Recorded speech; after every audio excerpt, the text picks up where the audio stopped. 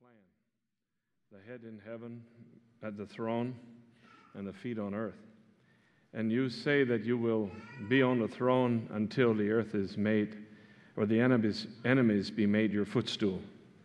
And so, Lord, we know that there's a lot of spiritual enemies that encounter us as we go through life, and that we have the strength and power from heaven that has been placed all the way from heaven to earth, and we are part of that. We are the body of Christ. Our body contains the presence of God, the presence of the Holy Spirit. And within this body that we have is this realm that is a spiritual realm that sometimes is hard to define between the spiritual and the carnal. So I pray that today, Father, you would open the windows of heaven and allow us to see a spiritual view of how things really are. We go about doing our business and we go about doing our duties from day to day, and it doesn't register with us what all is transpiring or what all you're looking at when you look at us. But when we give it some thought, we think and we know, according to your word, that you are in heaven at the throne and you're receiving our worship, and it's almost like it's part of you worshiping, because we're your body. So it's a tremendous gift. It's a tremendous gift, and we bless you for it, that you can give us that power to worship you in spirit and in truth. Be with us today as we go through this word and expound on it, Father, that our lives would be enriched, that we would be able to have understanding, and our ears would be open, so that we can see how you see it and how things are. We bless you, Father. We pray also that you would allow healing to go out today, even in the middle of this message. This has been on my heart for about a week, about something about healing today, and haven't been able to understand it completely, but something to do with healing. And I pray, Father, that there would be a flow of healing that would go out into the bodies, into the minds, into the spirit of man, into whatever condition someone is standing before you here, Father, whether it's sickness, whether it's some other thing. I pray that in the name of Jesus, the Yeshua, the Messiah, that your power from heaven would be here upon the earth, in our vessels, in your body. We are the body of Christ. We are your body. So I pray that there would be a lot of healing today. I pray that the word would go out and it would find lodging in the place where you want it to go. Design your word, Father, so the hearer will hear. Make it so that people will hear. And if there is necessities and needs, I pray that somehow it would enfold them, that they could contain it, that life would go in reverse from maybe the way it has been going in some people's hearts and lives. I pray that you would put a stop to all the spiritual forces that want to ring against us as humans. And we know that we live in this world where devils are. We know that evil spirits are amongst places where we walk. We know that we're encountered with a cloud of witnesses. There is many things that we do not see, many, many, many things that are invisible to us, but we know they're there. We know that the enemy is as a roaring lion seeking, and he is seeking for every last one of us. He's watching us and seeing where he can cause us to stumble or cause us to lose heart. And he's looking for any little doorway he can find to somehow make so that our feet become disconnected with our head. But Father, we pray today that in the midst of this, that your truth would remain and your truth would stand strong, and that we could see the life that you have given at the cross and at Calvary, and where you died and you came out of the grave. And there is plenty of power here for deliverance, for healing, for whatever our necessities are. I bless you, Father, for this moment in time, and I pray that more than the information that comes from the message, that ministry would come. It's seemingly this kind of a morning that I sense it in my heart, tremendous ministry, not having a lot of words for the ministry that does come. So I pray that you might increase that which you have designed for us to receive today. Father, I pray this all in the name of Jesus. Amen. You may be seated. Sometimes we have a clear message that God gives us, and we anticipate giving the message, and because we know it was from the Lord. He showed us a revelation of truth, and we know that there's people that will receive this and that it will help them. And this morning I can say that it was with a lot of wobbling left and right, and however I want to describe that I've come to this message, and I'm not even sure that as I stand before you what all God has for us. But I do know, and I have confidence in what is in me, is like I said in that prayer, that there is more ministry in me than there is words. And I don't necessarily understand all of that, but I do at times understand how that works. That there is more something that God wants to do through just simply being here, by having His presence amongst us, than really the vocabulary that I use and the phraseology that I use in putting words together. And I've waffled some with, there's been such an outpouring of moving of God from last Sunday. And there's people have been deeply moved and changed by God's presence here last Sunday. And I thought about having time of testimony and just asking you to come forth and speak what God has done. What has He done this week? I've been hearing all the way until even last night of people that were changed and moved by what God was trying to say to us. And so in the middle of that, I've been into these places before that where I don't know for sure what God is saying. I know what He's saying, but how to deliver that. If you understand what I'm saying, I know what God is saying. I know what God is wanting for us to receive today. But how to deliver it to your hearts is what I'm not sure, whether it is by word or whether it is just simply receiving by being in His presence. And so I trust that God would be able to convey truth that some of you, or maybe all of you, I don't know, but some of you are in necessity of, that are really desiring that you see, sometimes we pray for years and we pray for a long time for something, but then one day it happens.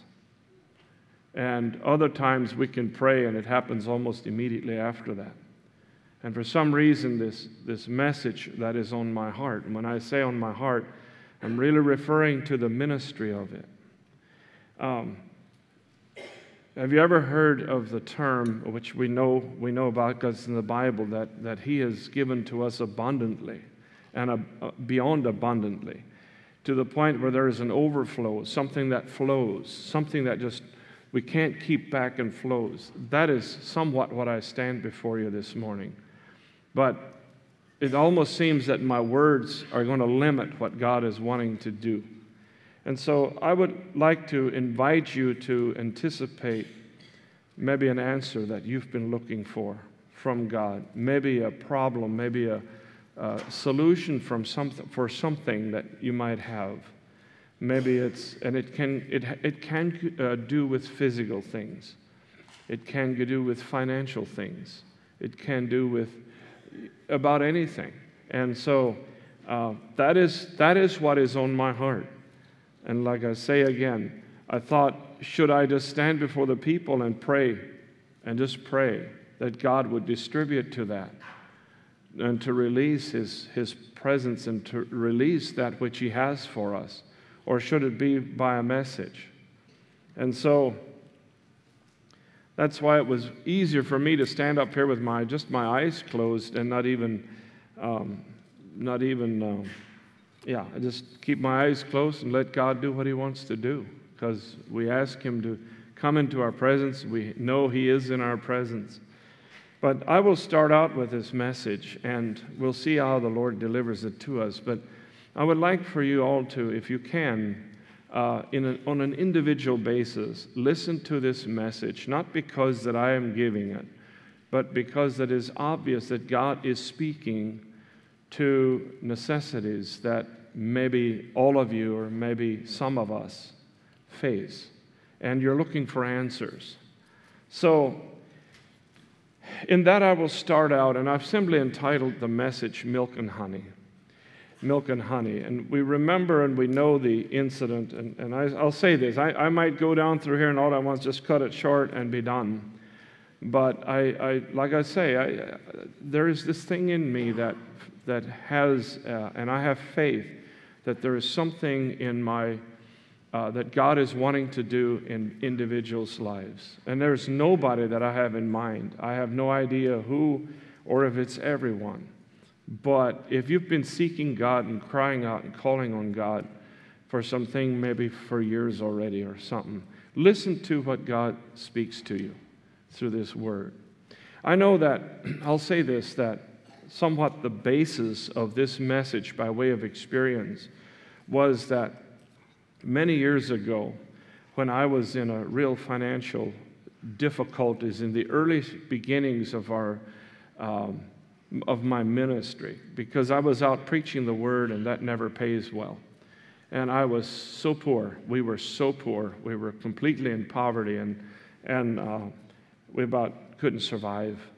And I thought, and there was even people that made fun of me because of it, and were saying that God's blessing is not with you, and because I believe in the Holy Spirit and I believe in the power of the Word of God, just the way it says. And so they were making fun of me and pointing their fingers and saying that, he has this message about what God can do and the power of God and so forth, but look at his own life, that God can't even supply his need. I heard those very words.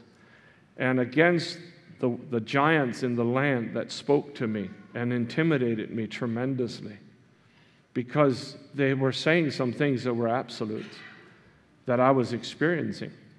And it was a lot of difficulty that I was encountering. In the midst of that, my heart was to only do what God wants to do. And if that means to go and preach the word so that people can get saved, then I need to do that. And I will do that, even if it makes me poor. And at that point, I remember giving up one Sunday. I was preaching in a revival tent campaign thing, that I just said that I've given up my life to even ever own a home, because it seems that what God is using me for, I will always be somebody poor. And always, it just seemed that way. And that's the giant that stood in front of me. And then as I was driving down the road one day, and it was enough that it was affecting my family. In fact, we moved then. At one point we moved, and I was so embarrassed for the people to see the furniture that we had. My son, my oldest son, was sleeping on a bed that was built with blocks and boards. We didn't have enough money for a bed frame. And we were embarrassed. I remember one time that I stayed in a revival meeting. I stayed at somebody's home, and I saw that all their towels, they matched. And what I know of what we had at home was big holes in towels, and we never even thought about. Never even occurred to me that things need to match. It was like the whole bathroom was, I think it was green, and even the towels were greenish and all this.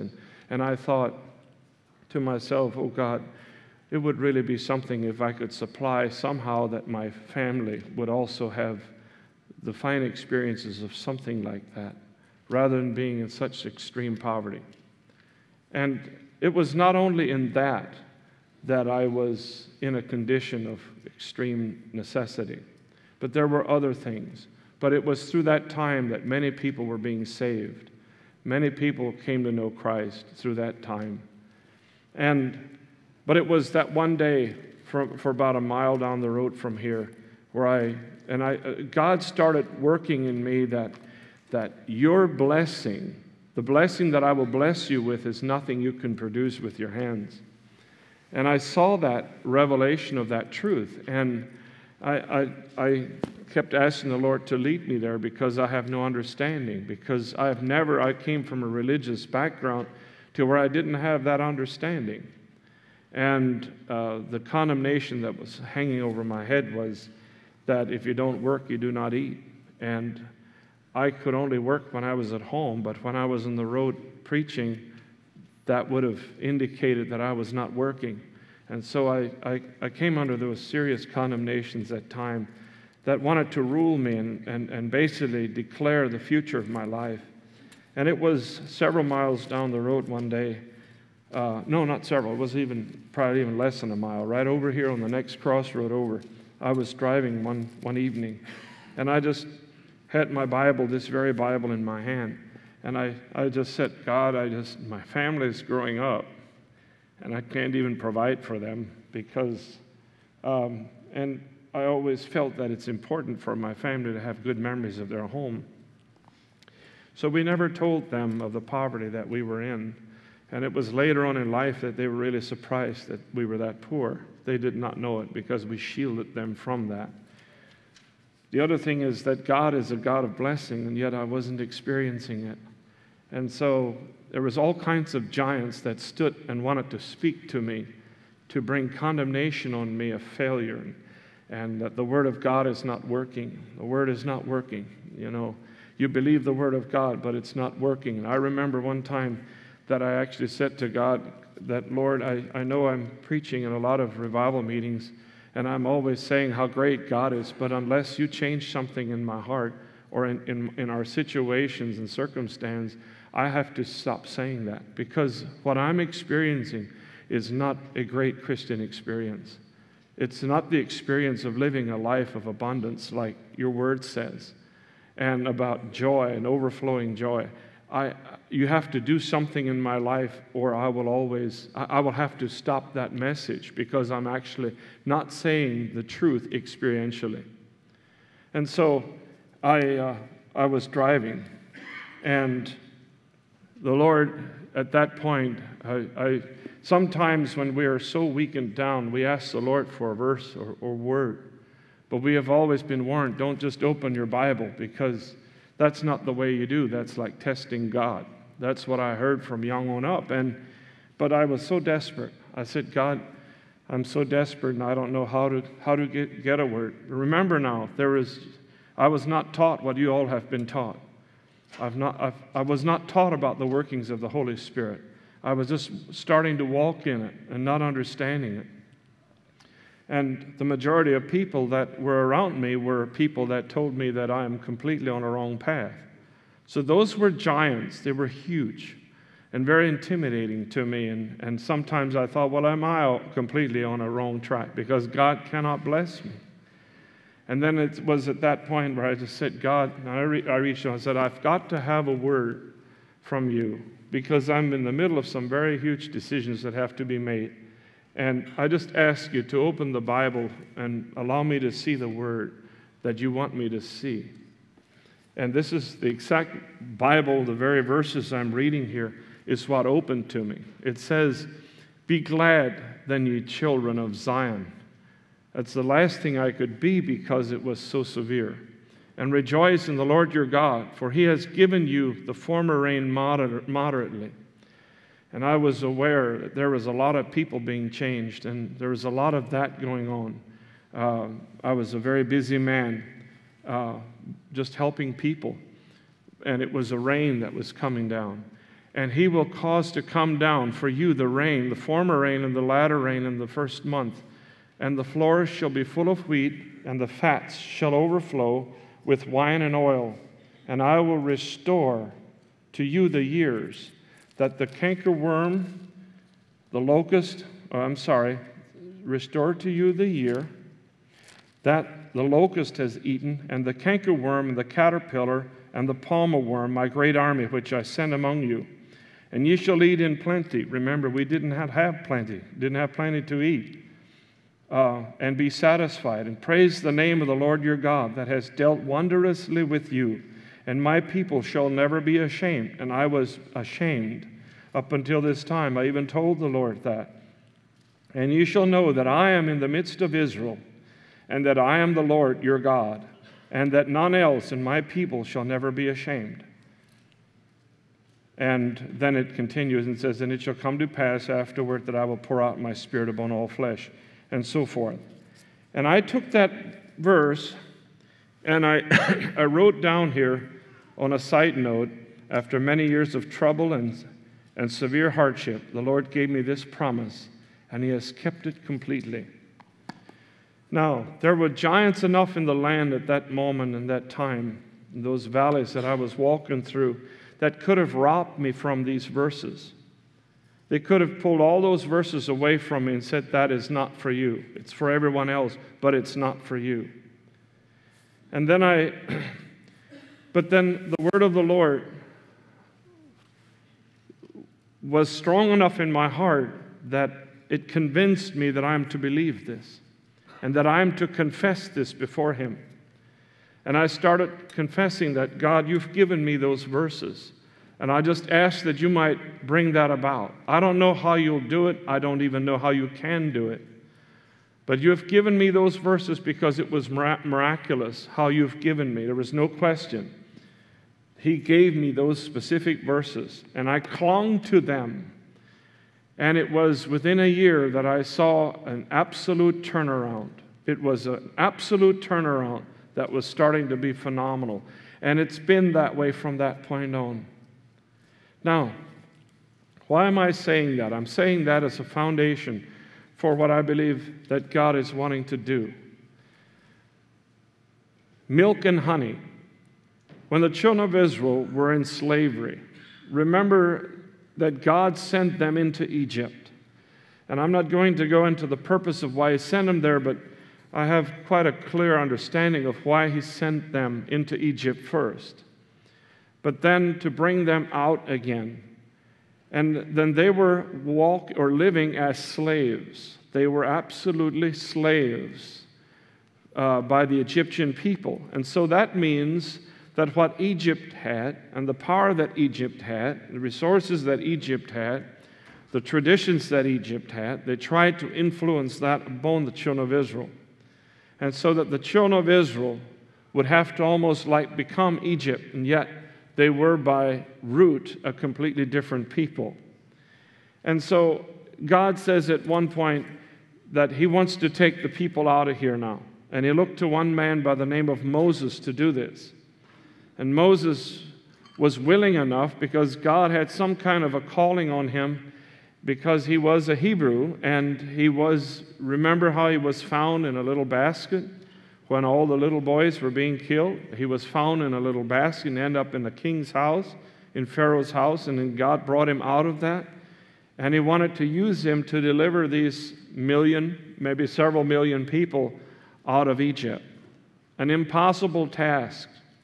And Moses tried to do it with a whip.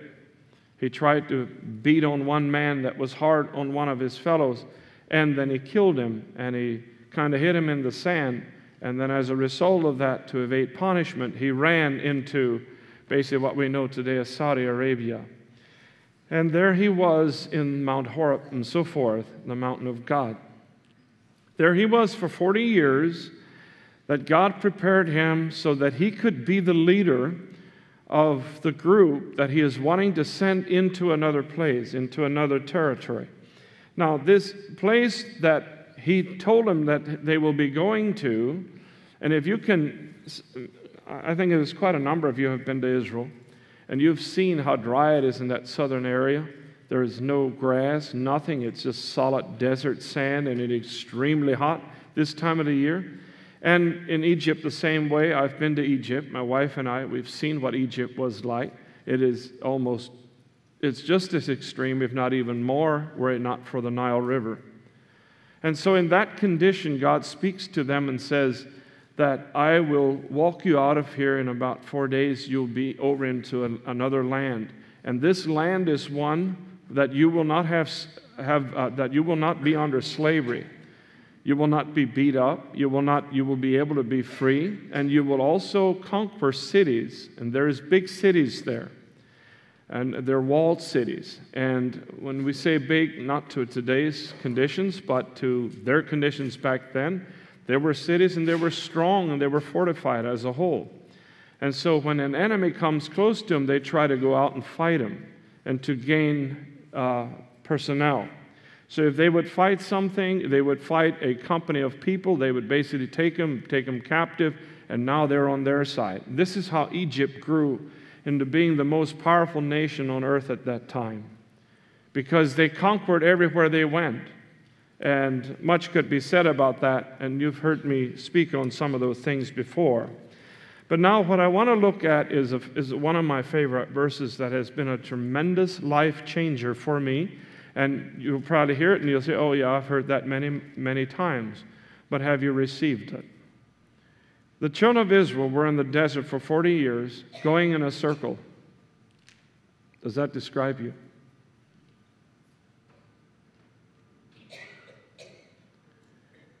Does that describe you? Going in a circle. Not getting anywhere, just going in a circle.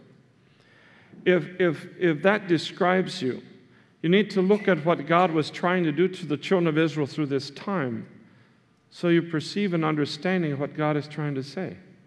And I believe those were the early parts of my walk in faith, that God wanted to establish faith in me, to show me and to lead me into a place where faith is my number one tool. Not the sweat of my brow, which there's nothing wrong with that, but that faith. Faith is what we walk in. Faith is how we work. We don't sit back. We show our faith by our works. We have both of that. There is a balance. But what God led me into was this truth about milk and honey. He says in Deuteronomy chapter 8, verse 3, and he humbled thee, and he suffered thee to hunger, and fed thee with manna which thou knewest not. Didn't even know what they were eating. It came out of somewhere because God was taking care of them. But in the midst of God taking care of them, and after 40 years of walking in the same shoes without them wearing out, also there was nobody sick. He kept them healthy for all those 40 years going in a circle in a desert. And somehow they could not see the hand of God in that protection. They could somehow not see that God was with them. That several million people for 40 years were surviving in a desert that grew nothing. And somehow they could not see God in that picture. And then when God said now to Moses, he said, send spies over into this land where I'm going to send you to, and I want a report of what they see. And so out of those 12 people, spies, captains, 10 came back, and they had a report that there are giants in there, and they're so fierce, and they're so strong, and they're so intimidating that we can never do it. And so the children of Israel started crying, and they all believed. And they made a fuss so big that God said, okay, you can have it your way. And so what happened, those people that were crying and those people that would not believe what God had prepared for them, every last one of them did not make it except Joshua and Caleb. They did not make it into that land because they believed a report about giants that existed, that were greater and bigger and more powerful than the God they supposedly trusted in. All with the exception of 2 people. So what happened then as a result is they went in circles in the wilderness. And this is what this word says then. He fed you with manna that you didn't know, neither did your fathers know, that he might make thee know that man does not live by bread only, but by every word that proceedeth out of the mouth of the Lord does man live. I told a man that stopped by yesterday as I was on the side of the road, and he thanked me, somebody not from this church, from the community, and he said, you've told me this some time ago, to never forget this word. He said, for all the important words that you spoke to me in the counseling thing, you told me there's one thing I don't ever want you to forget. And then that was this verse. And he said, this is the verse that I'm living on. And there's another one in the New Testament like it. That man does not live by bread only, but by every word that proceeds out of the mouth of God. So what we have to be, remember last Sunday I was talking about why some people receive the Word of God and others do not. You can sit in a service just like this and someone receives a word and the word applies and they believe it by faith and some things happen. And another one sits there and hears the same thing and might be half asleep or even sleeping, does not see that it's the Word of God that is coming forth to save them from circumstances, from situations, from places where they'll be walking in the future, for places they are at presently. This is how God deals with us. He comes to us by His Word. And so we need to be very attentive when God's Word is spoken. Because God's Word, see, this is not the typical religion that we've been brought up in. We've been brought up in that this next session of our service today is going to be a boring one. Because somebody has to, under duty, stand up and say some words and talk a little bit about Jesus, and it's time to go home and eat. But I noticed in the early years of my life that it's not this way. I noticed in those early years that after I received the baptism of the Holy Spirit, that I noticed that God speaks to me. Maybe not every word, but there's nuggets that He takes, that He gives me, and I add faith to it, and it happens.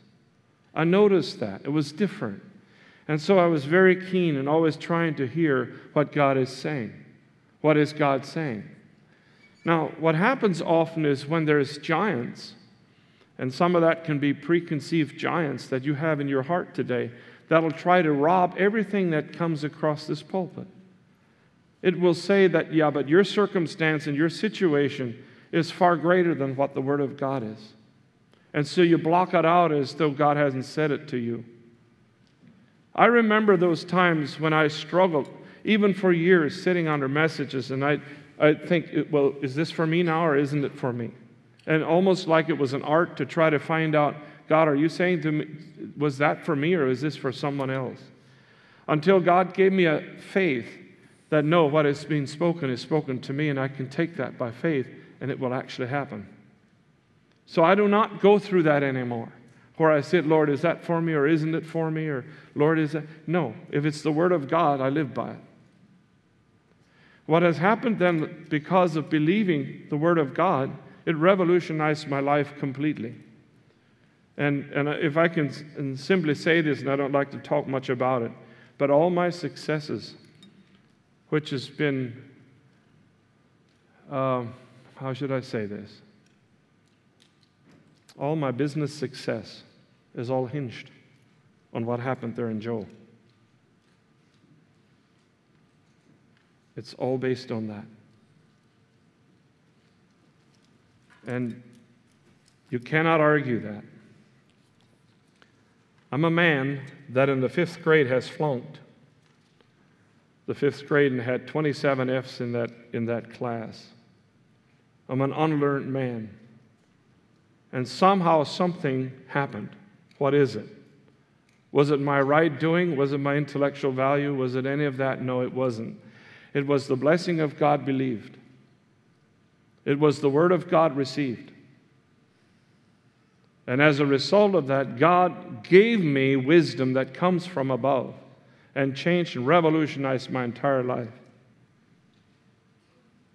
It's an amazing story, and I'm not saying this for any other reason but to look at the word milk and honey. This is what God had promised. Now, how do we get milk and honey? See, a lot of people think that milk and honey is a mountaintop experience. That we come to a place from a dry place into another place, and now we're over the hill, so-called, and everything will start going better. That is not what happened when the children of Israel came into Canaan. When they came into the promised land, or the land that was promised to them, it was quite another story. They were continually bombarded by giants and enemies. And that's the message today. Milk and honey flows. It can flow your way, but it can also flow away. Milk and honey is flowing here. But there's enemies in the midst of this, and there's an encampment of 7 different tribes, specifically speaking about 6 today. I would have liked to go into great detail and identify all these different enemies and giants that were from these different cities. And I have studied diligently into this and looked and identified the names and what they mean. And I don't know that I can... that there is enough time, there isn't enough time in one message to lay out every last detail about where the generations stem from or where the roots of some of these people come from, to identify exactly what kind of an influence they had in the land of Canaan or in the promised land. So I will simply read these things to you and come up with and tell you my conclusions of what I have seen here. In Exodus chapter 3, verse 8, "And I am come down to deliver them out of the hand of the Egyptians, and to bring them up out of the land unto a good land and a large land, unto a land flowing with milk and honey, unto the place of the Canaanites." And before I start naming these, I want to just back up a little bit. Remember that it says that it's a land flowing with milk and honey. Now remember where they came from in Saudi Arabia now, and being under the slavery and being fed with manna and all this, to think of even having bees that would produce honey is not even in the picture, because there is no flowers. And to also think where there would be cows that couldn't be milked to have dairy is completely out, because there is no grass for them to eat. Now he's talking about, I'll lead you into a place where the final product is going to be milk, and the final product is going to be honey. So when you look at the plains of what it takes for that to be produced, it's quite a contrast for what they knew. All they knew was desert. So the first thing that occurs to them is there's an absolute impossibility. Where we are and what we know is nothing, and it's impossible. And for us to go there. Besides that, what will we do even if we would get to that land? There is so many giants there and so many enemies there that they would rob us and kill us and destroy us, where milk and honey would never be received by us. So let's not attempt it. Let's stay back and let's stay away. Let's stay away from this life of faith, where it takes faith to overcome. It's a dangerous place. It looks awfully dangerous. Now, let's remember also that it says that man does not live by bread only. There is some things that man makes, but it's not bread only. Bread is something that is made. It's not bread only, but by every word that proceeds out of the mouth of God. Having a twofold suggestion here. Now I will look at these enemies that were ruling in Canaan. It says the Canaanites, they were the place of the Canaanites, and the Hittites, and the Amorites, and the Perizzites, and the Hivites, and the Jebusites. These are 6 enemies where milk and honey flows. And it would almost have to be a series of messages. You could spend one message on one of these names. But if I conclude the picture that I saw in this whole thing with all these different ites is kind of what I will try to do. Remember that they're in here to battle. There was a battle for them to receive the milk and the honey. And where there is a victory, there's always a battle. You will never have a victory without a battle. For some reason, we think and want to gear our minds to think that this Christian life has no battles, that it should be an automatic flow from heaven right into us, and there is no battle. Yes, there are battles. And these battles are designed. They're designed to be there so that honey and milk doesn't come to you without faith, because it's a spiritual process. With every achievement, also there is a challenge. We like achievement, but we don't like the challenge to achieve. And to eat from a spiritual table and to be in a spiritual condition where God can use His Word to take care of us is an absolute challenge. And for that challenge, there has to be certain achievements. One of the things that the children of Israel missed, so much to the point where God had to let them all die off, that all those people that hurt the opportunity of going into this land of promise, He had to let them all die so that none of them would enter into that promised land because of things they said, because of things that came out of their mouth. They believed the report of the spies that did not have faith. And I'm just going to allow this to be an individual challenge to all of us. That what God is saying and what God says to you, what His Word is saying, is absolute truth. And you will always have someone. It can be a man of the world, it can be a religious man, it can be a family man, it can be a brother, a sister, a child, whoever. You will always have the opportunity to disbelieve the Word of God. You will always have this moment because now we're in the middle of a battle. There are cities and encampments around us. And these cities that are around us in this land that flows with milk and honey, we understand them. And we basically took them and called them one large, big word, and we call it the world. And everything is the world. And so the world this and the world that and the world that. But define what that is. This is what I see in these enemies that had to be conquered and had to be driven out.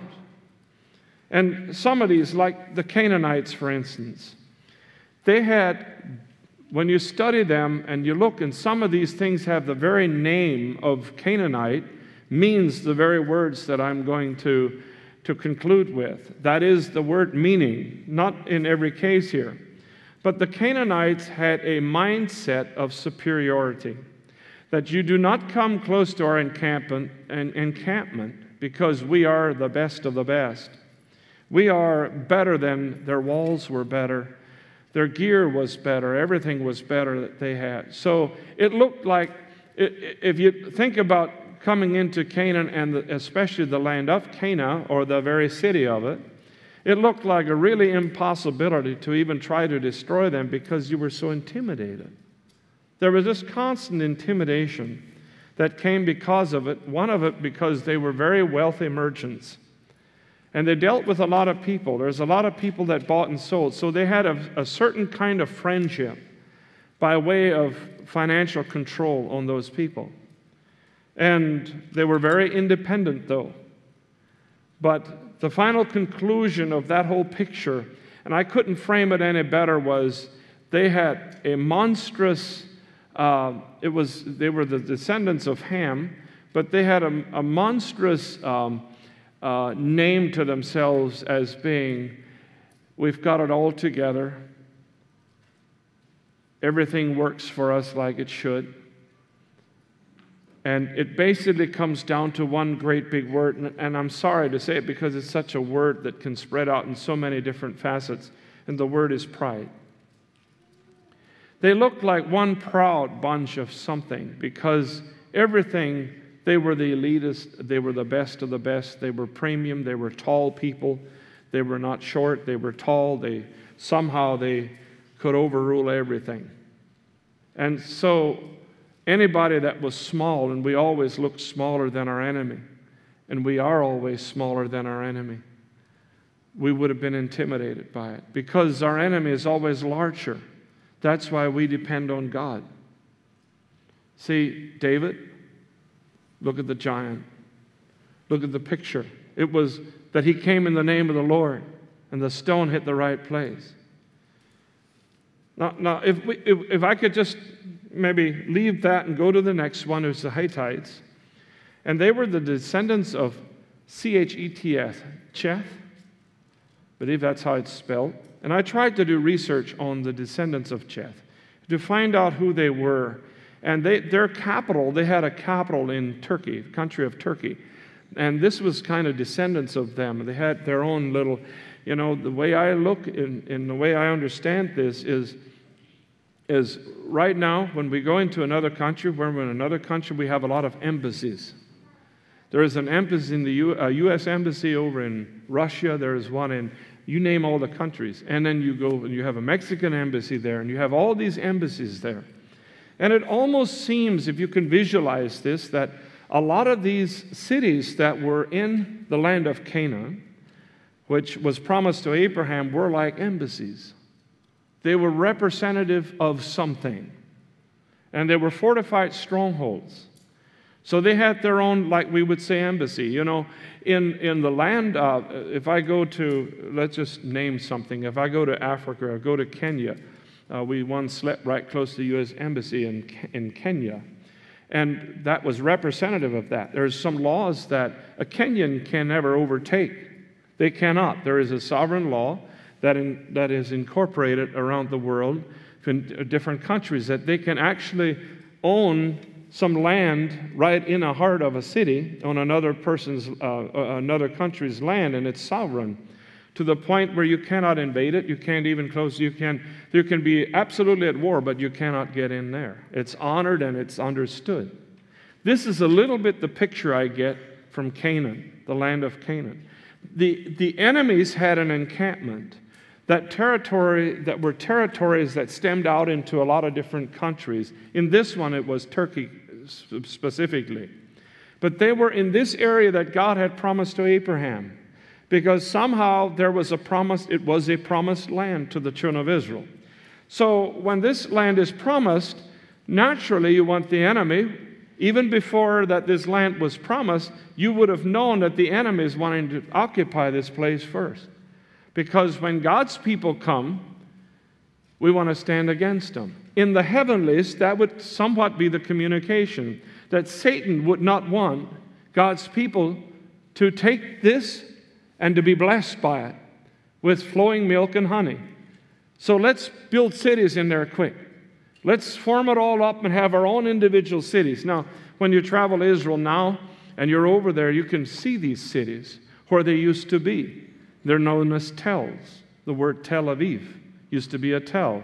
It tells a story, and there's like one on top of another. They conquer, they take over. Another enemy comes in, and they take them. They tear everything down and build on it.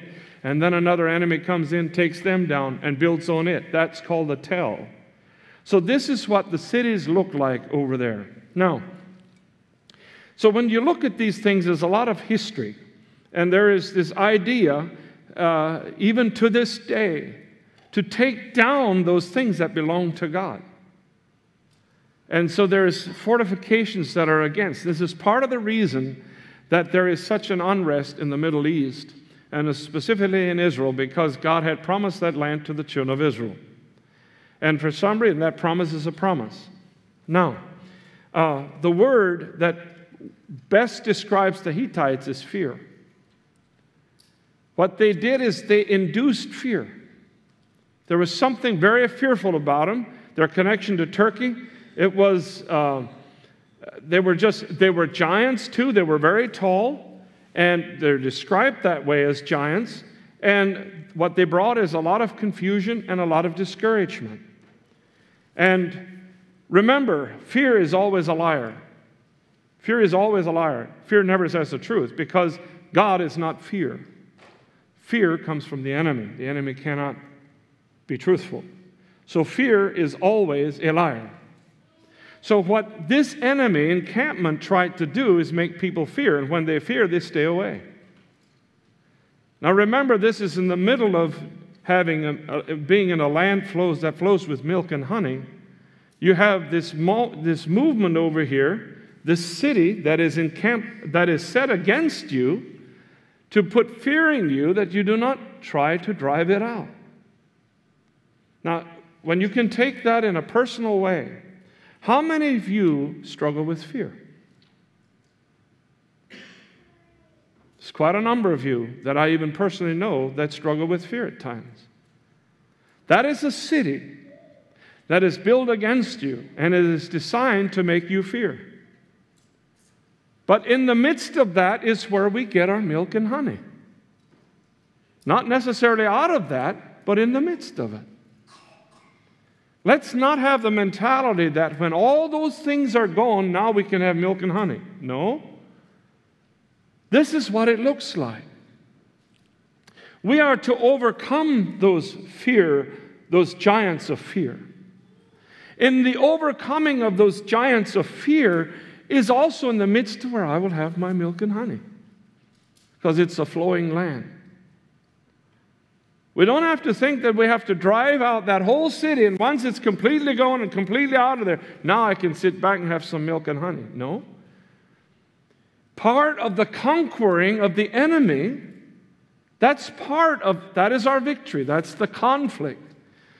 And I would like to say that to you on a personal basis. Some of you have certain things that you will say in your heart that somehow has instilled fear in you that you would never pursue because it looks too fearful. One of those things that I would like to just bring into the picture is a calling. A calling on your life. Something that you're called to do. It looks absolutely impossible. And once the impossibility becomes possible, now you can walk in it. Not so. Not so. In this land that flows with milk and honey, there is personal enemies that you have. Every one of you. When you're in that land, there's personal things that will occupy itself against you. You are just supposed to overcome that by faith, by believing every word that comes out of the mouth of God. That's what dismantles these cities. One night, I was asked to go to Millersburg. There was a fight they were planning on having a fight in front of a certain place, and I got a call. And they didn't want to get the cops invited, or they didn't want to invite the cops because they didn't want arrests. But they were planning a fight. And so a man from a group from Kilbuck, and I'm not sure why the other one, the group from Kilbuck is the one that called me. And so I went out there. And I thought, oh my, there could be shooting and there could be everything going on out here, and I don't want to be involved in any of that. And then the word I was reminded of was, I go in the name of the Lord. And I went out there and I parked my car. This was in the middle of the night, I think around 1 o'clock. And I saw the one group and I went out and I stood there, in the name of Jesus, in the name of the Lord, I've come here. And I will ask in Jesus' name that the other group will not show up. That's exactly what happened. They never showed up, not to this day. But it was a fear monster that stood there that you could be, and you're a preacher, you shouldn't be involved in these things. And it's like, there was all kinds of fear in the middle of the night, yada, yada, what could happen. But then I saw that I went by faith. This is how you conquer. I'm not doing brag stories. That's not what I'm saying. But so that you have things to reference to. This is like how that the things that you go through that look impossible in the land that flows with milk and honey. What I'm trying to explain to you today is that it's not the idea of you're over in Egypt trying to get over here and you're trying to drive out the enemies so that you can have milk and honey when you get there. No. We have enemies. One of those enemies is fear. It's a giant. It stares at you, intimidates you. It wants to seal up your mouth. It wants you to disbelieve God. It wants you to disbelieve His Word. This is how it works. Let's look at another one. The other one is the parasite. This one here is, they were the inhabitants of the open country. They said it's not necessary to have walled cities around us. So they were inhabitants of the open country, and they became and were known, and this is what the name reflects, individualistic. I don't need anyone else. I'm by myself. I'm my own man. I'll do my thing. Let me think the way I want to think. You think the way you want to think. Everybody thinks the way they want to think. Leave everybody else alone. It's a little bit this thing about what we have today with acceptance of every condition that exists. I'm my own individual. I am this. Accept me the way I am. It's this kind of thing is what is introduced to us as what is going on in the gay movement right now. That we're to be the tolerant people, to tolerate the conditions of a sinner. We're supposed to somehow merge to their thinking so that we are even afraid to speak out. It was just like a month ago, there was a law in Ohio that was just passed that if they caught me say what I'm about to say and what I'm saying, I could have actually ended up in a court case and in jail. But that law was just passed that I have freedom to express myself over this pulpit. That was a monster that stood there. To me, it was not a monster because I know where I stand and I know I have to preach the Word of God. But there is a thing of tolerate everything and every condition and every mixed up mess up that there is. Just tolerate. And yet the people that are promoting that to tolerate don't tolerate themselves. This is what they were known as being. Just tolerate every condition. They were unprotected and unwalled. Go to the next one. The Amorites. They were the prominent dwellers of high places. Amorites were people who were arrogant, boastful in their speech, who would challenge the lesser to make them jealous. One of the things and conditions in this realm is the monster of jealousy. Have you ever faced it? Have you ever faced it? Jealousy. Jealous of someone's appearance, jealous of someone's talents, jealous of someone's belongings. It can be about anything. And it causes these people to make different decisions that are not based on what God says, but based on a response or a reaction to jealousy. Now, I think that it might not be a word that is so dangerous to some of us. Maybe it is. Jealous is something that I think it's not as big a monster as the fear one. But what jealousy can do is cause you to stumble and not do God's word. Just simply you want to match up with someone else. And another thing that jealousy does, it makes you spend a lot of time in the mirror and making yourself look better than someone else. Making yourself look like really, really something that you're not. This is what jealousy does. Jealousy makes decisions that are not healthy. And when you come into this land to take milk and honey, there will be some giants there that will tempt you to jealousy. And you would just like to be like them, not what God says. See, in this land that God has given to us as a promise, which is the Christian life in the world we live in today, there is these giants.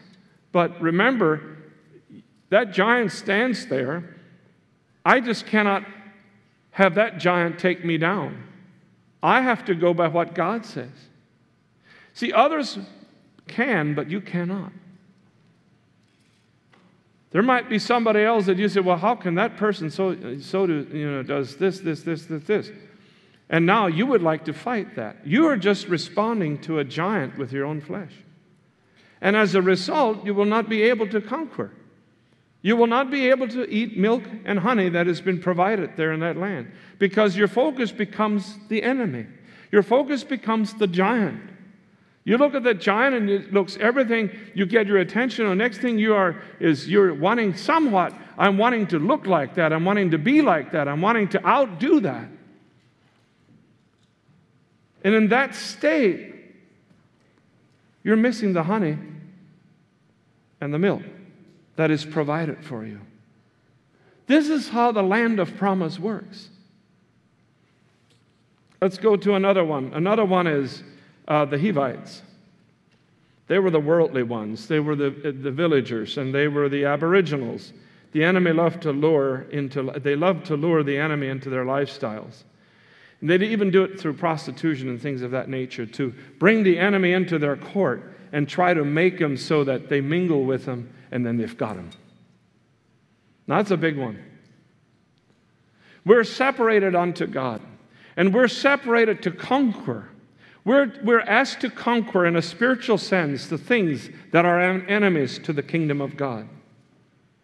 But if the enemy can lure us into eating part of what is on their table, we're not going to have milk and honey that comes as a result of the promise of God, because we're being affected by the giant. Remember, these giants are all, they set themselves as being bigger than you are, so they're all intimidating. They're all make you think that this is what you need. This is what I want. This is what I want. I want to be better than that. I want to be bigger than that. I want to be this, and I want to be that. But what is God saying? What is God wanting you to be? It's part of the calling. What is the calling that God has placed on your life? That's where your contentment should surround. That which God has called you to is where you need to walk. And these other things that try to bring envy and jealousy and pride and fear in your life, you have to overcome them. You cannot let them overcome you. They should not be anything that you should desire after. This is something you need to diminish them, because you're in a land where you drink and where you have plenty of milk and plenty of honey. And it's right in this territory. It's not that thing maybe tomorrow or next year. It's right now. We're in this city. We're in this place, the land of promise, because the promises of God are all yes and amen. And they're that way in Christ. So they all belong to us. They're all yea and amen. The Bible says that. See, some of you people that are sitting here today, you have a giant that is sitting and standing in front of you, and you think that I could live the Christian life if it wouldn't be for that thing. That's exactly where the children of Israel were. We could get to the promised land if it wouldn't be for that one thing. That one thing that continuously stumbles you. There's one thing that stumbles you. And it stands as a giant. And you'll back off of your calling. You're surrendering to that giant. And it can be fear. Whatever it is, you well know what it is that keeps you from going forward. I could be what God wants me to be when this changes. You're to conquer that.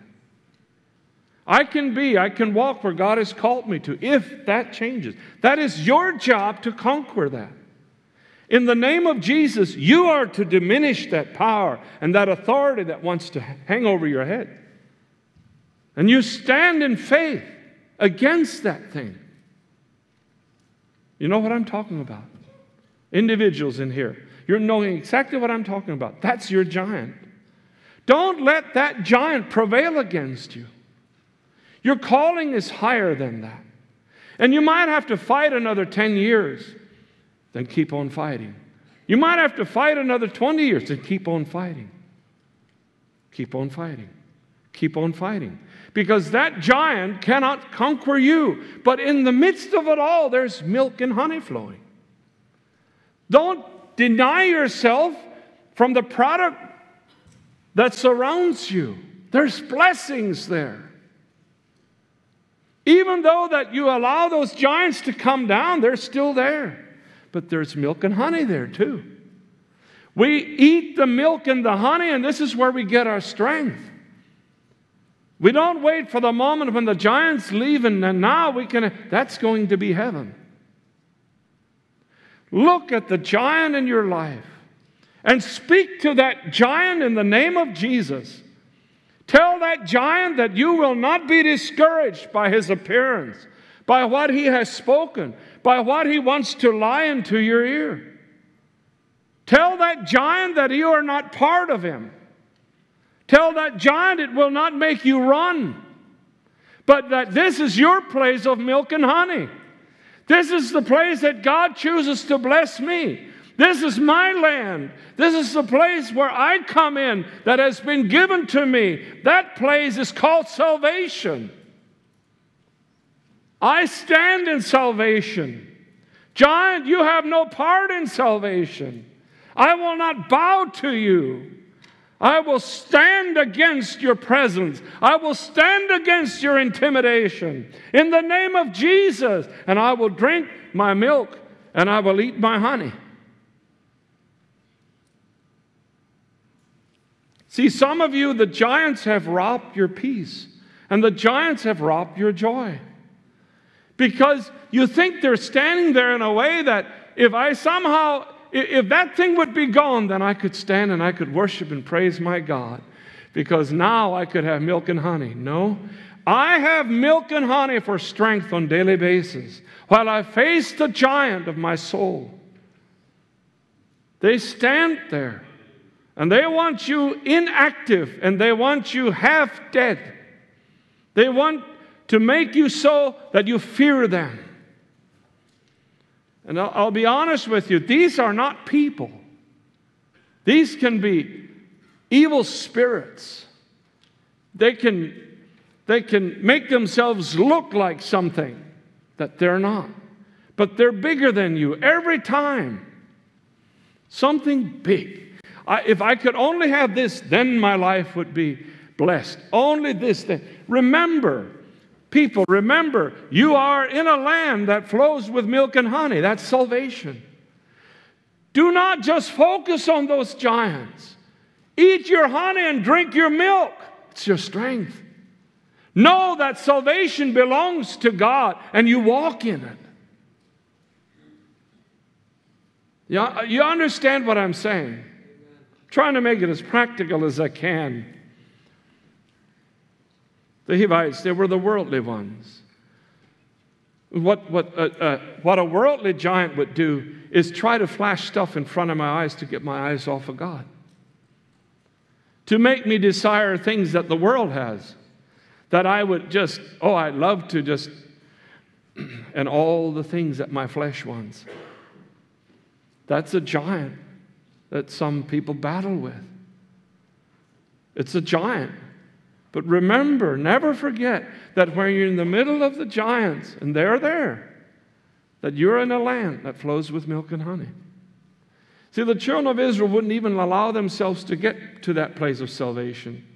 They just said, the giants are too big. We're not even getting on that land. So they stayed away.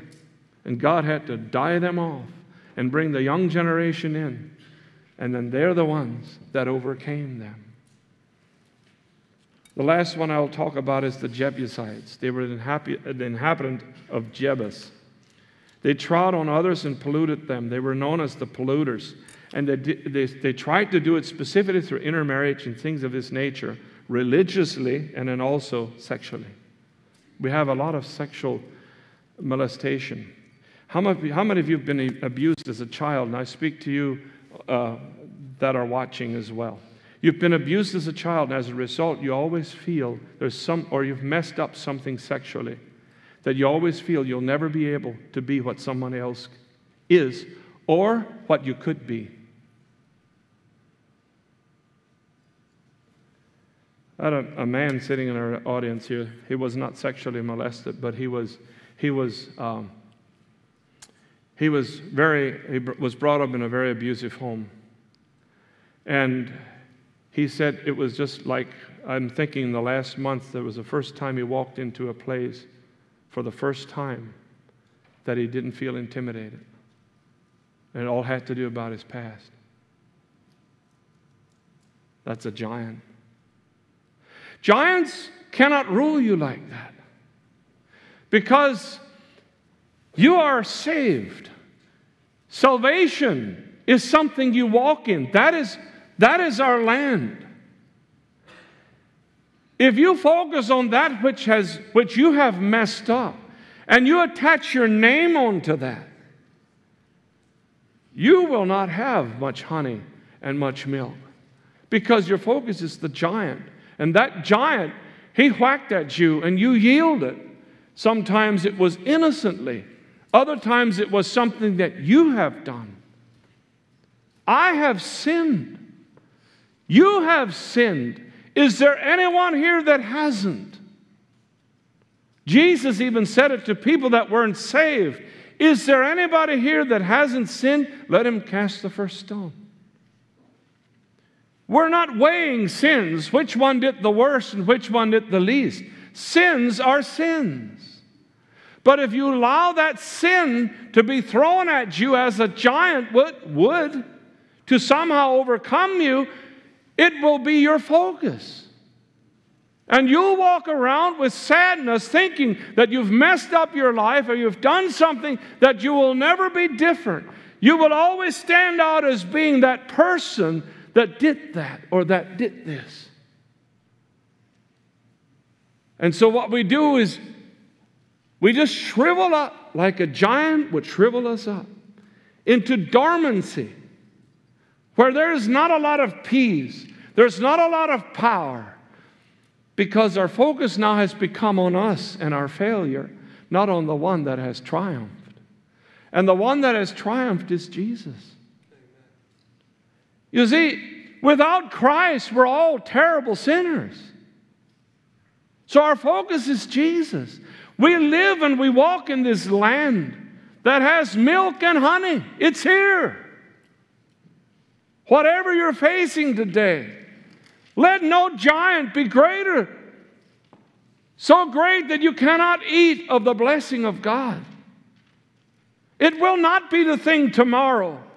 It will not be the thing next week that when you get over a certain hill, then, or a certain mountaintop, now all will be well. All is well. That's what God says.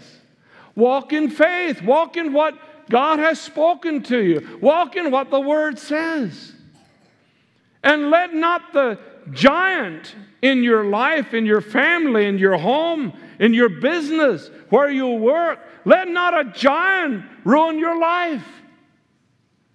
You'll have them, and they will all look big. This is the land that flows with milk and honey. For some reason, we're always waiting and thinking that that will all be wiped away, and then it'll just be some blessed moment and time where there's no more temptation, no more enemies that try to overcome us. And I'm finally at the place where I want to be. That's called heaven. But when we're here, we have this. And I would like to, if I could even say this to you, I would like to say, take personal interest in the giant that stands before you. Take some interest. What is he trying to suggest? Why am I so doomed being around him? It's like he spits on me when he talks. He views me as no. In salvation, I am a conqueror. I'm much more than a conqueror. That's who I am. That's who I am. Eugene, that's who you are. You're more than a conqueror. Don't let no devil tell you different. I picked your name because it was on my heart to say. There's things in your heart issues. It's a giant. Take your milk and honey. It's here. He has provided for this. This is what it is. And in this, God is tremendously glorified. That if these giants stand in front of us and they want to just make us cringe, that God is glorified. When we can go right on and still have an expression of joy. This is what I say when in worship that is so powerful. Because God showed me this one night, that the head is in heaven at the throne and his feet are here, we're the body. And so when I worship him and when I praise him, it goes through all the clouds of darkness, all the giants and all the enemies that try to get me. And it goes right up through, and they can't but. I don't like that. I don't like when he worships and praises God. I don't like that worship to come up to God. You see what I'm saying? It's a tremendous victory call from the earth to heaven to just praise our God. Lord, I praise you. I bless you. I praise your name. I mean, there's no devil that can get that. You're not talking to demons. You're not talking to problems that you've had. You've not talked to temptations that you've had, things that you've yielded in, things that have complicated your life. You're not speaking to it. You're speaking right into heaven. I worship you and I praise you, Jesus at the throne.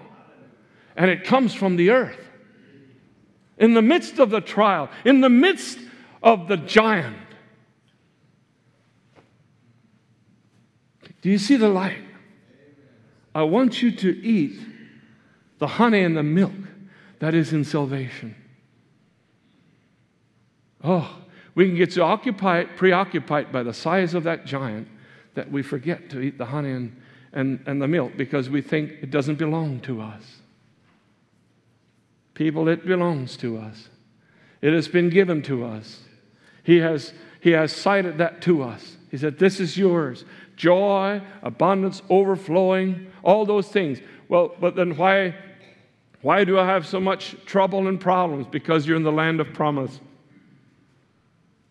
Once you're in heaven, it's a different story. But here we have that. This is what we conquer. We conquer these giants. We subdue them. Do you kill them? Not necessarily. They stand right up because if I can say they're demonized. They're controlled by devils. And the devil is out to get God's people.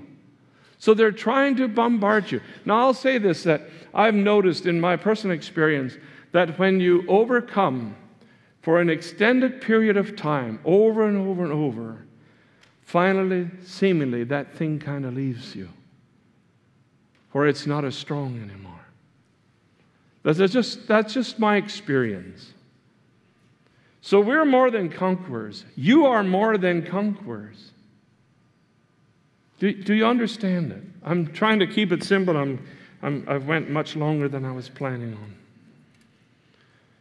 In Joshua 5:6, I'll just read this verse yet, and then if the worship team would come up and have a closing song. For the children of Israel walked 40 days in the wilderness till all the people that were men of war, which came out of Egypt, were consumed, because they obeyed not the voice of the Lord, unto whom the Lord sware that he would not show them the land, which the Lord sware unto their fathers, that he would give us a land that floweth with milk and honey. When Jesus came out of the wilderness, he was tempted by the giants. Or that case, it was the devil himself, but giants. And the giant basically told him to do some things that God hadn't ordered. And he concluded to them, to the giants, that man does not live by bread only, but by every word that proceeds out of the mouth of God. And that's the plateau that you and I walk on. We walk on the plateau that God has made for us. It's called salvation. It's a rock. We walk on that rock. And I saw this so clearly, and I just want to say it again, people. In the midst of fighting the giants, which you will always do, they will be here, you always do, you need to give adequate attention to your diet. And that diet is, you need milk and honey. Milk gives strength and honey gives sweetness. God wants you to stay sweet. In the midst of a grimness of a trial, He wants you to stay sweet. He gives you honey for that. And He gives you milk for strength. Stay sweet. Stay sweet. I know sometimes trials are so brutal. They're so difficult sometimes, but stay sweet. There's honey and milk in the place where God has prepared for you. Take the time to eat it. Take the time to drink it. That's the purpose of it. Stay sweet. Stay sweet. Giants don't like that. They're not eating milk and honey because salvation doesn't belong to them. We eat the milk and the honey. We walk in strength and we stay sweet. That's easy said, I know. And there's times when if you look at things and all at once it's like, oh, God, I can't. And you just feel so sour about everything. You need to take some more honey. You may be sweet. You may smile. You may lift your hands. Yeah, but God, I'm just looking at what just happened here in my life. It looks so, how can I do that? No, just do that. Just worship Him. Just bless Him. Just smile. Be sweet. You may do that. Do you hear me? Amen. What that does, what honey actually does, it makes you immune to a lot of diseases that fly around. And if you stay sweet, it'll do the same thing. Stay sweet in the middle of the trial, the problem, the giants in your life. Stay sweet. It'll make you more immune to where it doesn't affect you as much. Isn't that pretty much what we read in the book of Psalms? He lifted up his hands again and worshiped and praised God. Why? He's talking about his enemies. But then he's worshiping God again. He was staying sweet in the midst of the pressure he was in. Now, it's easy for me to say that. I've gone through seasons that I couldn't do that. But I hope that after today, that God, or after God showed me this, that I can remember this, that in the middle of trials, in the middle of hard times, in the middle of giants, to always take the adequate time to stay sweet before God and before the people, and to also take great courage because of the milk that is flowing. Amen? Out of milk you make cheese. Cheese has a lot of protein, gives a lot of strength. And you go on. And that combination between milk, cheese, and sweet, carbs, what do you have? A tremendous balance. God wants you to stay balanced in the midst of the fight, in the midst of your personal things that come against you. He wants you to stay in a certain balance, and you can if you take the adequate food that is there for you. Don't wait until the giants are all laying down in the fields, because that's not what's going to happen. You will prevail against them in the name of Jesus. They'll stand there again the next day, and they'll try to subdue you, but you will not allow that. Stay sweet and stay strengthened. God bless you.